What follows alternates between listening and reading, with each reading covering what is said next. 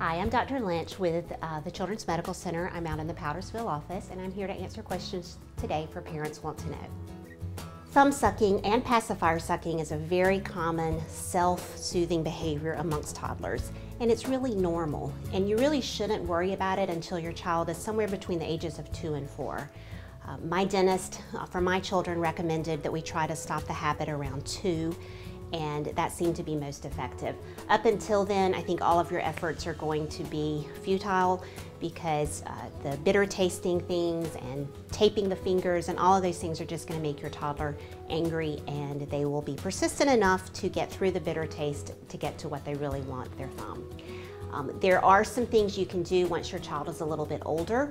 At that time, if your child is interested and motivated to stop sucking their thumb, then a bitter tasting nail polish can help, because like many habits, they're often mindless and your child may not even realize when they start to do it. But if they have something that tastes bad, as soon as they put the thumb in their mouth, they're going to realize what they're doing and stop. Most children do stop on their own before school age or by school age, and fortunately or unfortunately, peer pressure can be a help with that.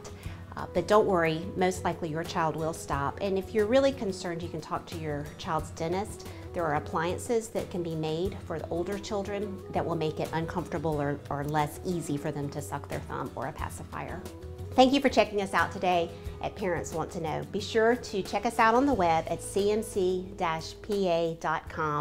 and on Facebook at CMC Parents Want to Know.